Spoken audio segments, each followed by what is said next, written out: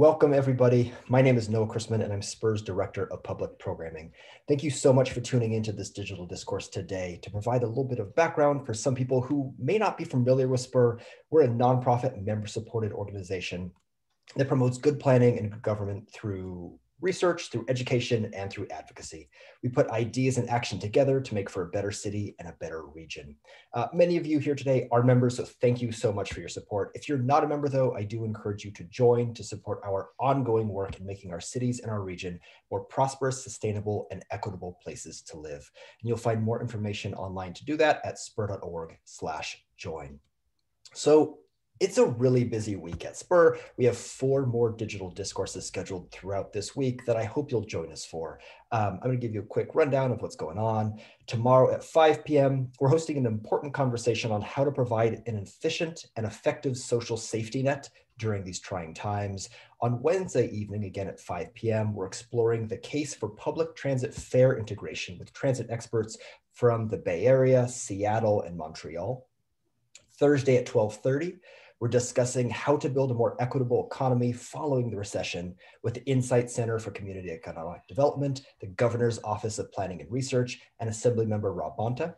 And then Thursday at 5 p.m., tune in for a conversation on the future of transportation in California with the Director of Caltrans, Tokes Omishakin. But now we're talking about the true cost of residential street parking. So free or inexpensive street parking near home is a benefit that many take for granted, as residential permits range from 35 or less in San José to 144 annually in San Francisco. However, even residential permit holders often find themselves circling for parking at the end of the day, while individuals without cars receive little to no benefit from this valuable curb space. Is the public right-of-way the right place for parking private vehicles? What are the true costs and benefits of residential street parking, considering all the externalities such as racial justice and carbon impacts? If we as a society decide to change how we allocate and regulate curb space, what steps would be required, and how could we ensure that our new approaches are equitable? Tonight's panel is going to explore these questions and much, much more.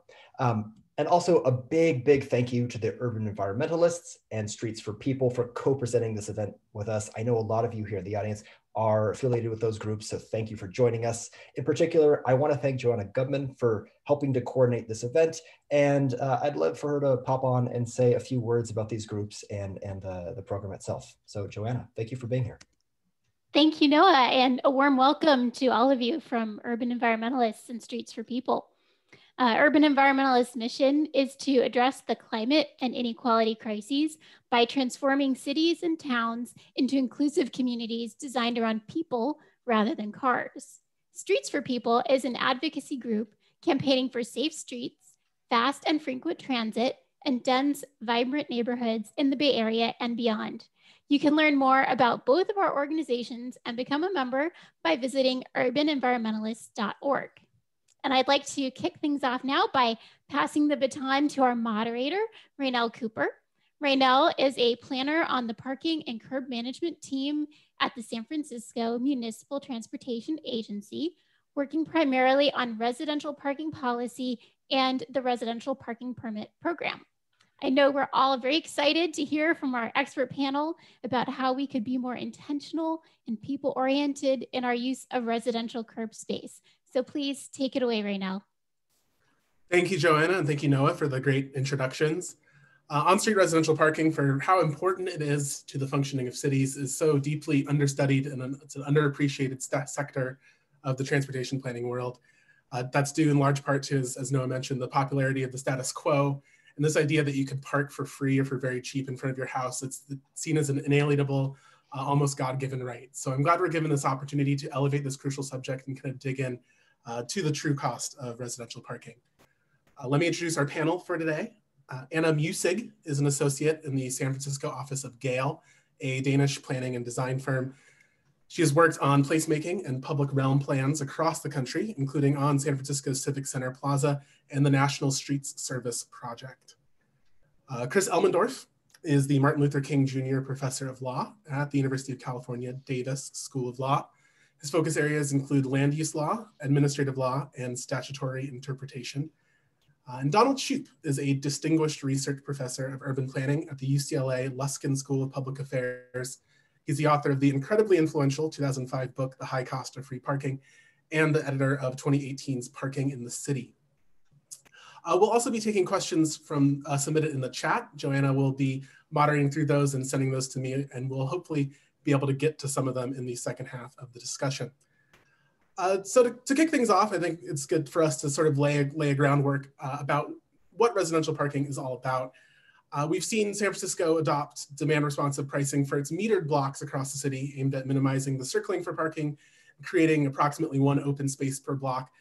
Donald, what do you see as the major differences between regulating the curb in commercial areas versus regulating the curb in residential areas?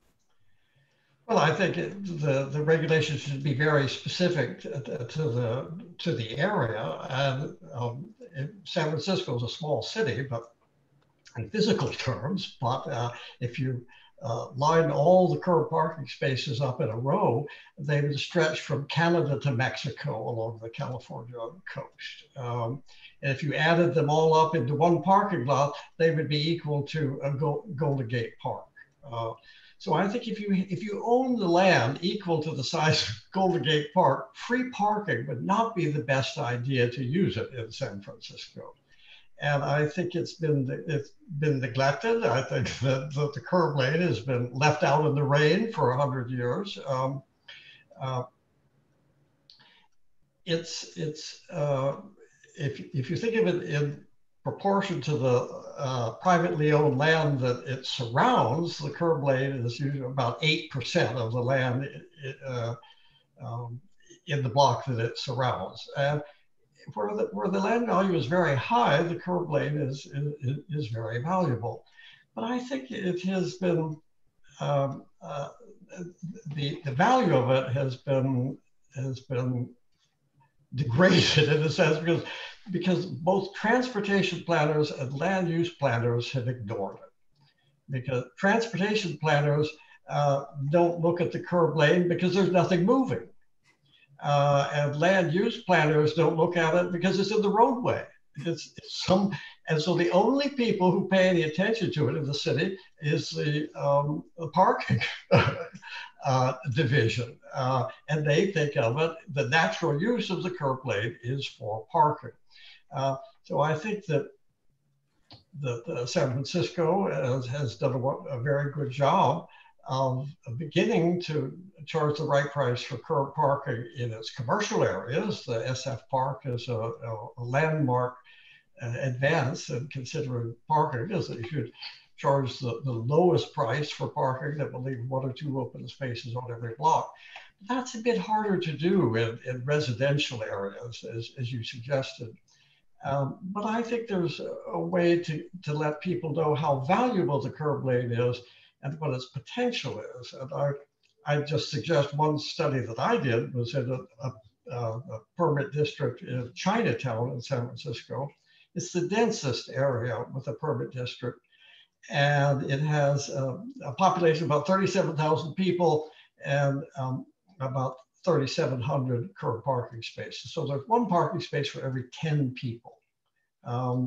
So if you have a public meeting and ask people, well, what should we do with our parking?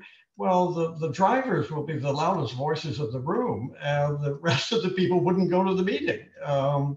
So I think the way to find the value of the curb is to do what Transport for London did. A very similar city residentially. And they took a representative survey of the residents and asked them, what are your priorities for use of the curb? And they listed some alternatives. And the #1 priority was trees and green space. And the second was playgrounds for children. Parking was #5. So when you ask a representative group of people, what is the highest use of the curb lane? I think that in an area where there are many more people than there are curb parking spaces, you'll find that people do understand that the curb parking has an opportunity cost. If you use it for parking, you can't use it for something else. And I think that the way to make this clear to people is to when you ask them, is to say, here's what we could give you if we started charging for curb parking. And in Chinatown, I looked at you could look up at the value of off-street parking. The cheapest off-street parking in Chinatown is $250 a month. So if you charge, say that, well, the meters, the permits would cost $250 a month, and it would raise, I think it was, I can't remember, $11 million a year, which be enough to give a free transit pass to everybody who lives in Chinatown, and to give free Wi-Fi to everybody who lives in Chinatown. So you would say the cost of giving these curb spaces away for $120 a month is that nobody gets a free transit pass and nobody gets free Wi-Fi. So I think you have to show people what the alternative use of the lane is, and to show how it would be valuable to a representative group of people. That's a great point. I think in 2020, we're learning a lot about how to use the curb lane and how it could be valuable. We've seen in San Francisco, the shared spaces program, and all across the country and across the world, many parking spaces being converted into dining. But I think this goes into a lot longer and older tradition going back to Parking Day. And Anna, you worked at Rebar that started Parking Day back in the day, this idea that we could use these parking spaces, just pay the meter and use them for something else. These innovations, though, a lot of what we've seen in terms of turning the curb space into sort of more a greater public good, a lot of that has been focused on commercial corridors and has been focused around supporting the business sector. So how would you sort of see placemaking and using the curb lane work in a residential area? So Anna, what are your thoughts on that from your work? Yeah, I'd love to share my thoughts. And I have to say, Dr. Shoup, I love what you're saying about how people don't understand what the curb is. I think that's extremely apt, that because things aren't moving, you don't think about it as a piece of transportation infrastructure, because you can't zone it in the same way as you zone other types of land. People don't think about it as a land use issue, but in fact, streets are public land. Streets are our public spaces, are our public land. You know, I really like to invite people to think about streets in the same way as they think about, you know, Yosemite, this glorious, really special protected space that is our public land, it's our shared resource. It hosts this incredibly complex ecology of public life. And if we really think about our streets that way, the curb becomes not just a unit to exchange on the market, although Chris, I'd love to hear your thoughts on that next. It becomes incredibly vital to this important thing, which we care about more and more now, which is spending time together in public space. So as you mentioned, I worked for Rebar briefly, way after Parking Day was a thing, and parking, the first installation to pay the meter, but pay it for something else. I think that's an incredibly, you know, poetic art project to help make real what you're mentioning, Dr. Shoup, about how parking space is incredibly undervalued. Maybe it's because we actually don't want parking spaces as much as we want other things. And 2020 has taught us so much about what other things we might want from our streets and from our parking lanes. I know this is about residential parking, and I'll get there, but I just have to say, I used to live around the corner on Hoff Street in the Mission. And what's happened on Valencia Street in the last few months has really been incredible. Certainly, cafe tables, that's great. Music, that's great. But go to 16th and Mission and check out Manny's Victory Booths. Manny's is a local cafe. And instead of putting something that was, you know, rent seeking, like getting people to pay money to your business to be able to spend time in the public space, lots of questions about how to regulate that. It was actually just an invitation to participate in the democratic process. There's also lots of other examples. I'm here in Minneapolis, Minnesota, which is where I'm from. Recently visited George Floyd Square, which is a memorial to where George Floyd died about 6 months ago, was killed by Minneapolis police officers. And there's been an incredible sort of pop-up community-generated memorial. So there are lots and lots of things that we might value more than we value curb parking. So just want to to put that out there, that to really think about streets as public land. Streets make up 80% of our public space in cities. Parks and plazas, they only make up 20% of our public spaces. So, you know, I want to make a pitch for public life, for thinking about the things that we care about in neighborhoods. We'll talk about more of that in a second. And I also want to add something to the conversation we can bring up later around changing the way we think about the curb areas and parking spaces as a really, really important tool in behavior change for mobility. We have a new administration going into the White House, hopefully, and that really cares about climate change. So transportation is the #1 industry to our carbon emissions, 28% more than electricity, more than industry, more than agriculture. Instead of just thinking about taking something away from somebody, making your parking space more expensive, making it more difficult to find, we really need to think about what we're giving back to people, and that's in order to incentivize a virtuous cycle of making transit and walkable, bikeable communities more attractive to people than the private car. And I'll stop there.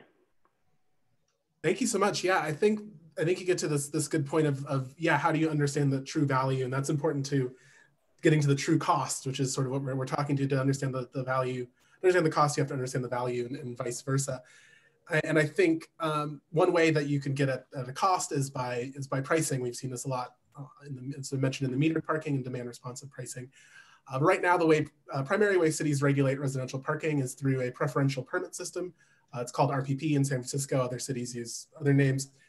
Lets residents and their visitors park for free just by paying either annual permit price or with a visitor permit type situation. But either way, those costs are usually set either by what is politically feasible or by whatever it costs to run the program. And Chris, though, I know you have some ideas on what some other models for that would look like that could potentially have a great equity benefit and also kind of take away some of those externalities. Well, I think credit for the models really goes to Don Shoup as the pioneer of thinking about the idea of auctioning residential parking spaces and then using the revenue for community improvements of one form or another. I can comment a little bit on the legal context in which those auctions would take place. Don might want to say a little bit more about the mechanics of the auction or what he would recommend. In California, the central legal question is whether a fee charged for a residential parking permit is a fee or rather is a tax. And that might seem like a semantic distinction. Why do we even care? And the answer is that the voters over the last generation have said in California through a succession of amendments to the state constitution, we want to constrain local governments in their ability to charge taxes. And we don't want local governments to avoid these constitutional limitations by relabeling a tax as a fee or a charge or something else. So we're going to not look at the label that's used, but we're going to look at something about the reality of what the charge is to determine whether it's a tax or not. If it is a tax, then under the Constitution, it can only be adopted by a local government with a referendum vote. That is 50% of the voters within the city have to approve the so-called tax before it can take effect. And if the revenue from the tax goes not to the general fund, but to a special purpose, such as improving transit accessibility within a neighbor, or distributing the proceeds to give free transit passes or parklets or what have you, some designated purpose other than the general fund, then the tax would have to be approved by 2/3 of the voters in a referendum vote. And this would not be a neighborhood vote, this would be a citywide vote. So the question of whether the market-priced curb space is a tax or is not a tax turns out to be quite significant. Fortunately, I think that so long as there's a reasonable method for approximating the market value of that space, and people who want to buy use of the curb space aren't charged more than the market value, the courts will not characterize the fee as a tax. And the reason for that is that under the state constitution, there is an exception to the definition of tax for, quote, a charge imposed for entrance to or use of local government property. And the California Supreme Court, as recently as 2017, said, quote, the right to use public streets or rights of way is a property interest, which a local government may sell or lease and spend the revenue as they see fit. So there's still some question, and in fact, there's 2 cases pending before the state Supreme Court now that address this question, that raise this question about whether if the local government charges more than fair market value for access to its property, whether that is reviewable by a court as a hidden tax or not. But again, if the method of setting the price for use of the curb is an auction, that's going to recover a pretty good estimate of the market value of the curb space. And if the revenue is generated in that way, I don't think there's any risk, or a large risk at least, that the courts would say that this is in fact a hidden tax that requires voter approval. The one caveat I would add is that there's another provision of the Constitution that addresses, this came out of Proposition 218, that addresses fees that are incidents of property ownership. And fees that are incidents of property ownership are subject to a whole bunch of other restrictions.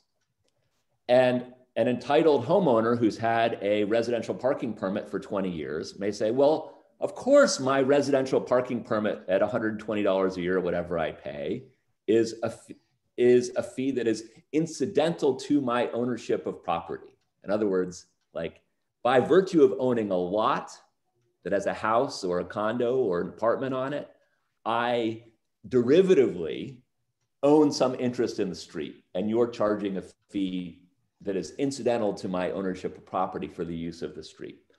And I think that argument would probably fail, with the possible exception of pricing of existing curb cuts, right? So if somebody has a curb cut already and like the driveway is like physically connecting their private property to the street, maybe if the local government tried to charge market rates for that existing curb cut, a homeowner would be able to persuade a court that that is actually a fee that is incidental to their existing ownership, the pre-existing ownership of the private parcel of land. The other thing that I would say is that any auction model that allows people who are not owners or tenants of property in the neighborhood to bid on the use of that curb space is going to be an auction model that is easier to defend legally under the state constitution. Because if participation in the auction, that is eligibility to bid for the space, isn't tied to ownership of property, then it's more strained to argue that what is being charged is somehow a fee that is incidental to the bidder's ownership of some other property. So that's all I'll say for now about the law. The bottom line is I think there's a lot of flexibility here to allocate the curb space in ways that reflect sort of contemporary views of what the highest and best use of that space is. And the state constitution is not much of a constraint. Yeah, no, that's definitely a lot of interesting points. I think anybody who works in government in California knows that dealing with the various laws around taxes and fees that have come about here, it can be very, very difficult. Oftentimes it can be pretty straightforward, but I think with this, it's oftentimes the combination of the laws and the politics and all those questions. Now, I think the coming back to the idea of, you know, what we do with an auction is really interesting as well. This idea of a parking benefit district where, yeah, people will be paying a little bit more, but that money can go somewhere else. And yeah, you've referenced that this is something that Donald Shoup talks about in The High Cost of Free Parking. So Donald, if you want to describe for those listening how a parking benefit district can be beneficial not only to those who have cars, but also to a neighborhood as a whole. Well, they already exist in California. Old Pasadena is the most famous example. That it was like many parts of old California, that there were wonderful buildings in terrible condition. It was a commercial skid row, and people thought it would be impossible to revive it.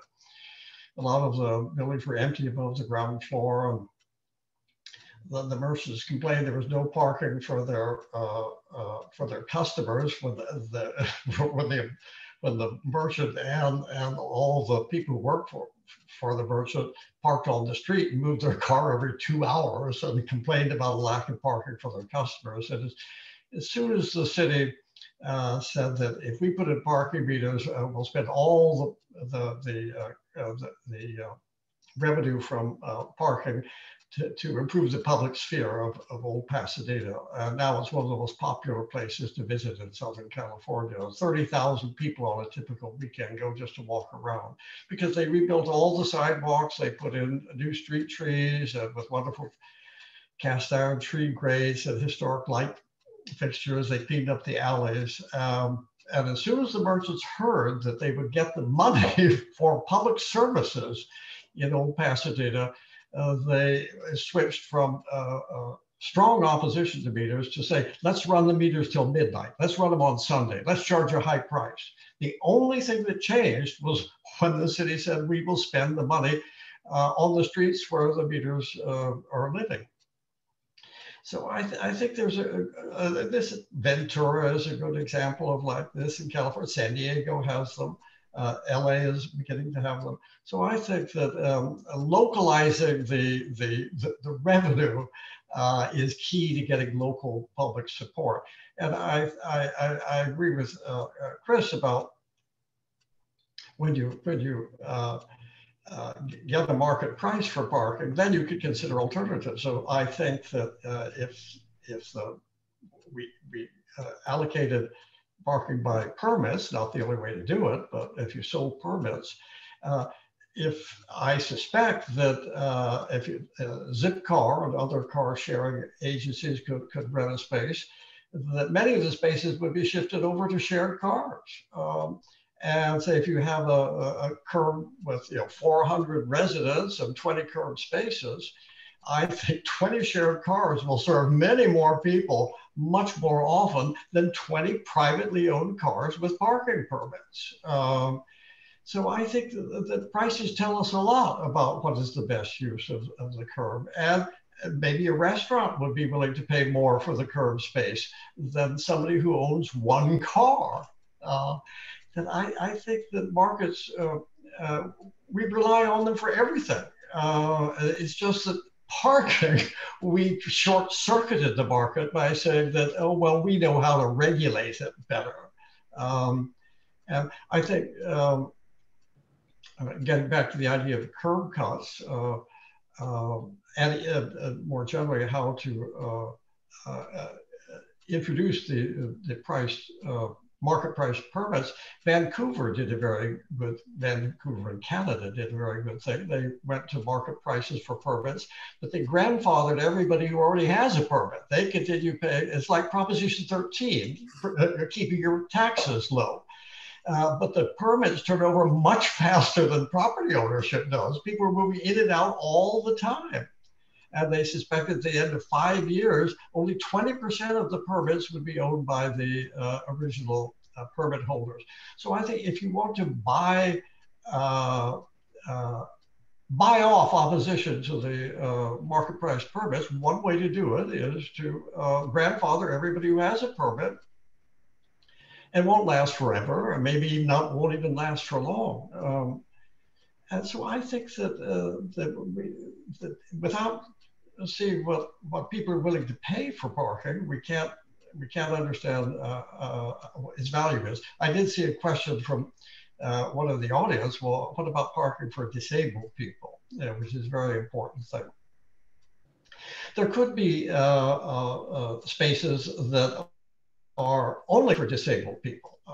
That cities that do this, that they're usually on the end of the block, so it's easier to get in and out of the spaces for people who have a disability. And it's really important in California because disabled permits are one of the most outrageous scandals that everybody knows that there's immense abuse of these permits. You know, that all the wrong people get these permits. 12% of all drivers in California have a disabled permit. And if you had no ethics, wouldn't you want one? Because it's a permit to park free anywhere for any length of time, wherever you want to be. Of course, it only takes a few people, a few bad actors, and we have a lot of bad actors, to screw up the entire system. So one of the solutions to this is what came from Michigan and Illinois. In Michigan, they had the same kind of grotesque abuse of these disabled placards. Everybody has their own stories of seeing people jump out of a car and run into a gym after they put up their placard. Well, what Michigan did was they said we're going to have two kinds of disabled placard. One, the current one, that you could use to park at Walmart or Trader Joe's or wherever. But the other one is a special placard. Is only for people who the doctor certifies has severe mobility impairment. You know, having bad eyesight won't work, or having a sore shoulder won't work.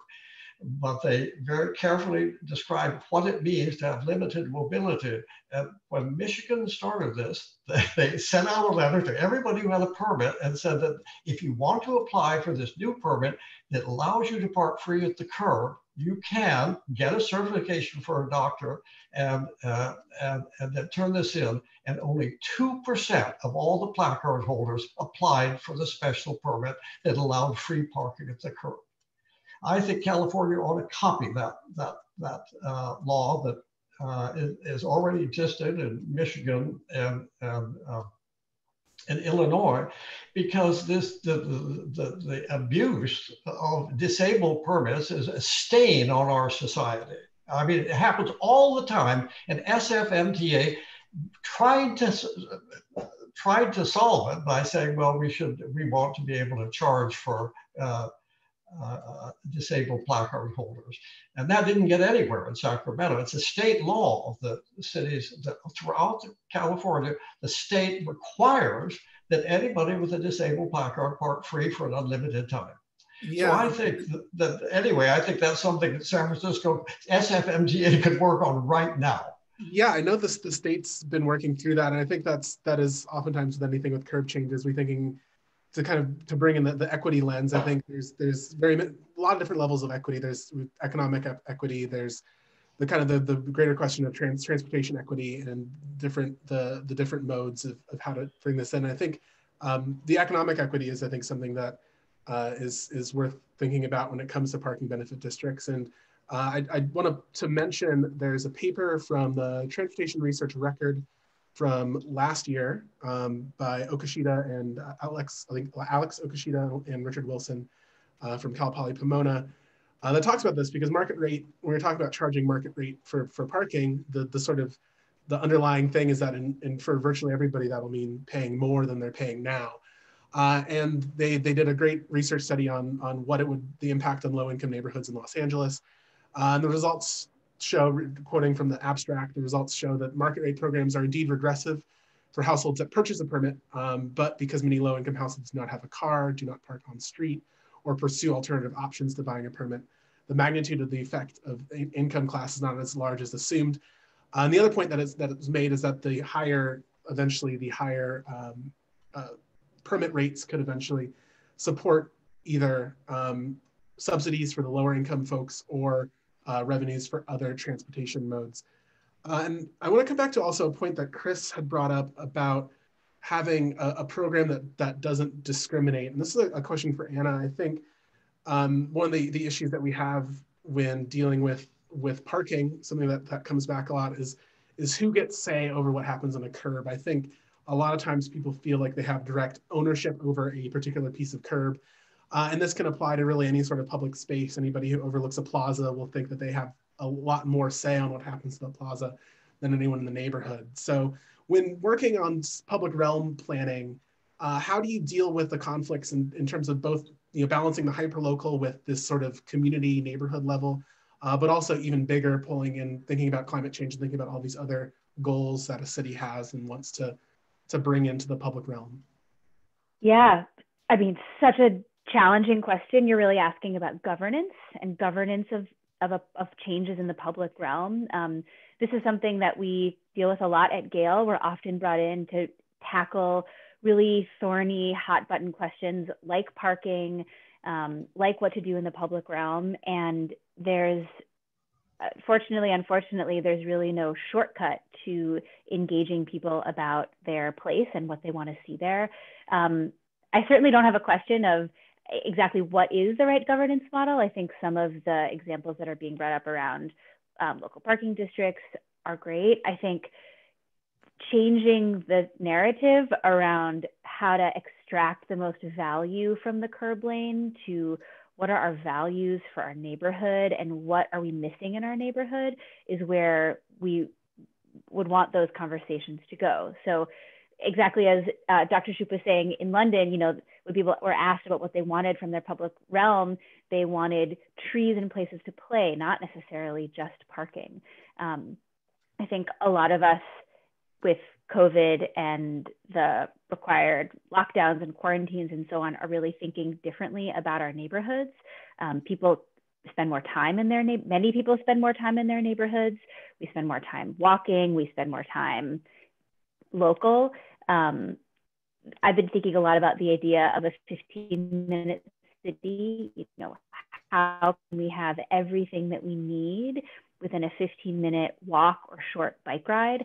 In many places, you still have the sort of zoning infrastructure for that. In Minneapolis, once a streetcar suburb, there are vestiges of commercial uses in neighborhoods. But in many cities, even in San Francisco, you just have large swaths of primarily residential areas where there isn't the same type of thinking around uses other than parking in a neighborhood. So how could we think about, thinking differently about pickups and drop-offs, civic places, small commercial establishments that fit in the public right of way? I could think of like so many creative ways if you set up a different type of governance structure for a street that you could see, sort of like what we're seeing on Valencia, where we, those of us who live in San Francisco or who spend time in San Francisco have gone to some of those shared streets and gotten super excited about what you see there. And, you see all of the major urbanist publications writing like really excited, breathless reviews about how the streets are never going to be the same. But why aren't we thinking that way about residential streets? We absolutely could if we set up the right type of structure for folks to be thinking about those places as shared public land, as places that they have ownership over, as they have choice over. Yeah, I think that is a great way to sort of try to think about it and to get people kind of thinking outside of the box. But we've got some great comments, a few different comments from Zach and Jay and Hazel, all relating to the issue that you talked about, which is this question of how do you you have these land uses that are often completely residential and oftentimes don't have the exact, the transit access needed to support kind of removing all of that parking or converting all of that parking. And I think that is one of the tough questions that kind of brings it almost a lot of it into the realm of land use of how do you build buildings? How do you allow for buildings that are use that? Can I maybe answer that question again, but more directly? Sure. Before rethinking about parking, you have to think about, are there transportation alternatives for people? We're in this, many people, especially who have fewer transit options, are in places where they basically have to drive. And with COVID, taking transit carries more risks. And there are, as you know very well, working for SFMTA, there are cuts that are being made to transit. So in those neighborhoods, to tell people that their public realm, their public land is being put to a market rate auction, and and not necessarily feeding directly into transportation alternatives for those people seems to be like an undue burden. Right. And Chris, you had your hand up as well. I mean, I just wanted to jump in on this because I don't think it's quite that straightforward. I think, as Don pointed out, if you have an auction to allocate use of the curb or some other system of tradable rights to allocate use of the curb, that also creates possibilities, not only on the fiscal side for subsidizing access to mass transit, but also for creating new spaces to park bicycles. Somebody raised a question about e-bikes in the comment threads, right? E-bikes are kind of large. They're a bit cumbersome. I had one, which I used to schlep my kids around when my kids were really little. But if it were really easy to park e-bikes in the curb space, then that would become a more viable transit option.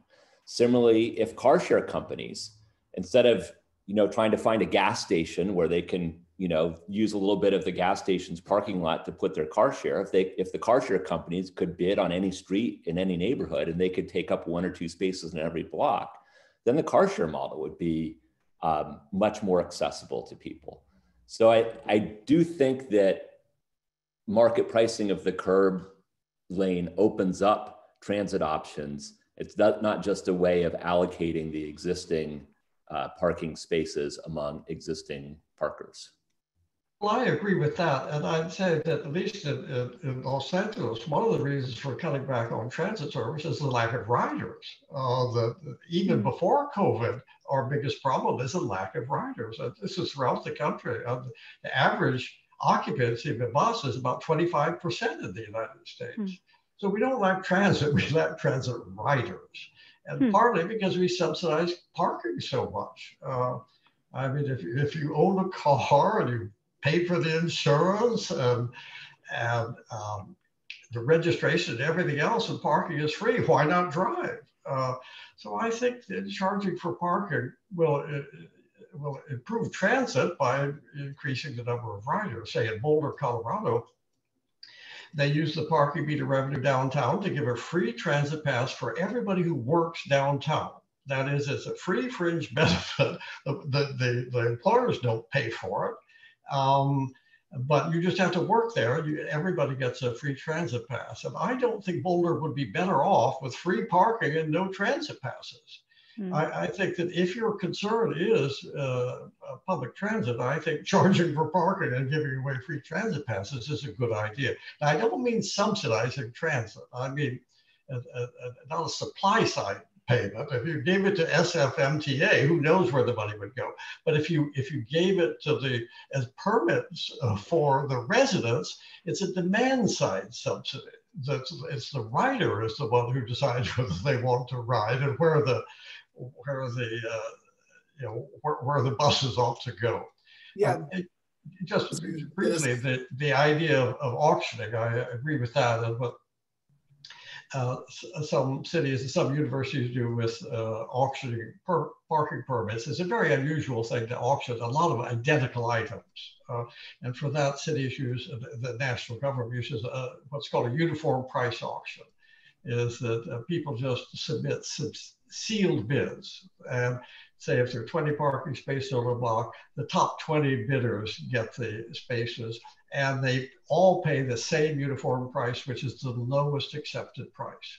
So everybody except the lowest bidder gets a permit for less than they were willing to bid for.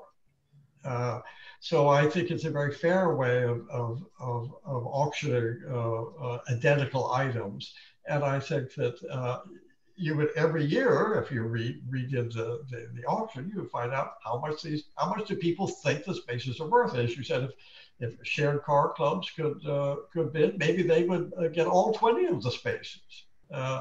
In a very dense neighborhood, I can't imagine a single car owner who could bid more than people who share cars. And it could be, what we haven't mentioned is the huge number of spaces that we need for deliveries. And for Uber and Lyft drop-offs, they ought to pay for parking as well.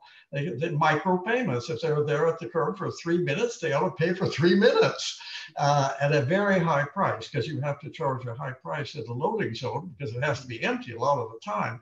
The problem with loading zones, they look underused because they're empty a lot of the time, but that's essential for a loading zone or for Uber and Lyft. So I think because they require a relatively high vacancy rate, they ought to pay a higher price for using it, but they can bid for parking in the same way that everybody else does. Yeah, you touched on what I think makes the auction really interesting. The question is really how much is the permit or the ability to park on the street worth to people, and it's hard to really know until you implement something like a Dutch auction or a single price auction where you say, okay, everybody, what's the most you would pay, and then you kind of go from there, find the lowest that hits that number of spaces that you have, and then go from there. But that is kind of a tough question, can be tough to implement. Definitely, if anyone's really interested in math and game theory, that's a rabbit hole I've fallen down at work before, reading about all the different auction theories and how you can really make this work and make it successful. Well, the nice thing about parking is you could do it in a pilot project like San Francisco did with its SFR. You don't have to try it out everywhere. It's not like congestion pricing or anything like that. You could do it in one permit district and see how it works. Is it a stretch too far to try an experiment with a new kind of permit parking district? That I think you'd learn a lot. I'm sure there'd be a lot of things would go wrong, but you would learn how it worked. And San Francisco did it with 7 pilot zones, and now they've extended SFR to the whole city. But it would be a bad idea to start out with the whole city to begin with. Yeah, it's a big city we've got here. So I think it's important for us to talk about the equity angle again. We've got some great questions. That's a lot of what's going on in the chat. I think bringing in this ability to kind of cross subsidize into transit is really interesting. And there's also the question of, could the cost of a residential parking permit be based on income level? I think that is something that is really interesting. I think it's SFMTA, we have this sort of transit first policy, and it does make it seem like that by subsidizing that we're making that a little difficult. I know, Chris, that there's some questions about cross subsidy within Prop 218, and if we're kind of working under that framework. There's a question about that. I don't know if you can address that for us. Yeah, I don't think there's any problem with, from a legal perspective, with using the money to subsidize any group of interests that you might want to subsidize. Again, so long as the fee is characterized and accepted by the courts as a fee charged for access to public property, that is the street or the curb lane, rather than a fee which is an incident to ownership of private property, that is the lot or the leasehold interest you have in an apartment building. How the city uses the revenue is totally up to the city. So I think there's not any legal barrier to using the revenue however the city wants to use the revenue. Well, I would add to that any city, if they worried about low-income drivers, you could give a discount for low-income drivers. We give discounts on electricity bills or water bills for low-income people. You could do the same thing for parking. But I think it would be a mistake to give a subsidy only for people poor people who own a car and park on the street. If you're going to give a discount to somebody who owns a car and wants to park on the street, you want to give the same subsidy to other equally low-income people, say for transit passes or car club memberships or whatever. I think it'd be a bad idea to give a discount to low-income drivers and nothing to other low-income people. That's another subsidy for cars. You have to buy a car to get the subsidy. I don't understand why you would tie the subsidy to car ownership at all. Or even necessarily use it for transit. I mean, if you're concerned about equity, why don't you spend the revenue on early childhood education? Yes, or childcare, or any number of things. Yeah, I think that is the sort of the interesting kind of framework that oftentimes gets talked about a lot of different issues, but we talk about it occasionally when people talk about freeway projects, saying how we're subsidizing the oil companies. But when it comes to parking, you never really hear it framed that way. And a lot of that is because we don't have a question, we don't have a full value of what that cost is, which is sort of what we're getting at. I think what an auction would help at. And then there's also the aspect of not really having a full understanding of just in general car driving and some of the negative externalities of that. I think that that if there were a way to sort of calculate that value, it's a little tougher. So I'm curious if your thoughts on why sort of kind of the market rate approach is kind of more preferable to approach where we look at the cost to society of the residential parking. How would that kind of look, and how would that be different if you were sort of looking at based on that as opposed to basing on what people would pay for a space?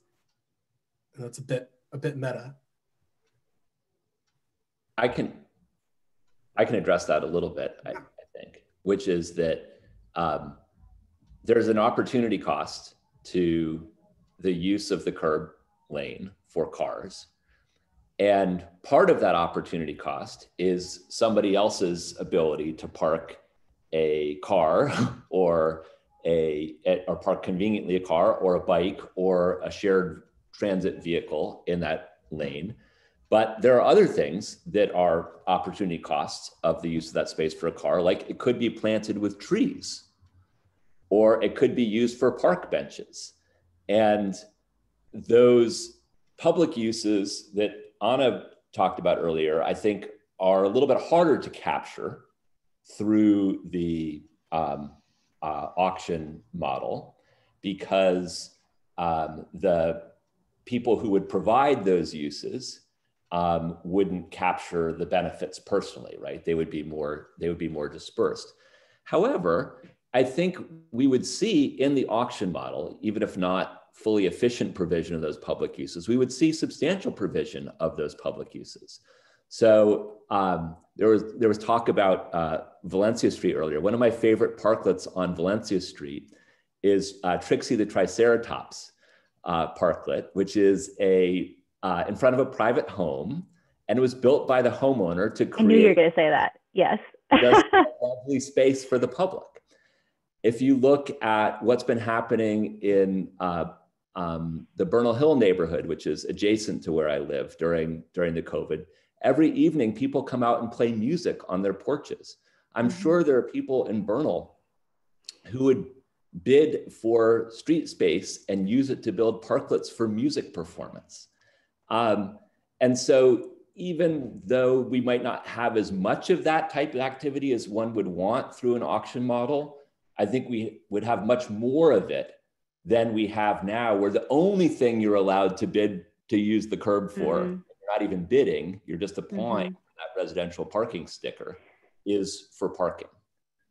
I want to give a plug to the folks who live on Sanchez Street, which is not far from where you're describing.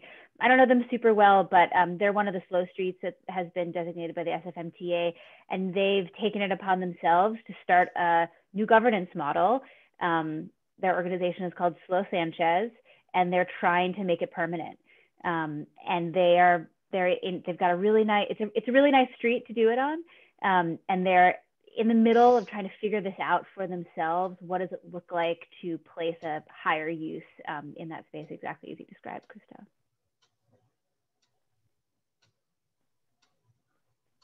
Yeah, and that sort of strikes me as kind of a more, someone mentioned tactical urbanism in the chat, and tactical urbanism, this idea that we, that folks could just go out in the street and kind of do whatever and make it work, and it oftentimes ends up creating things that either get codified or at the very least create things that the community kind of rallies around.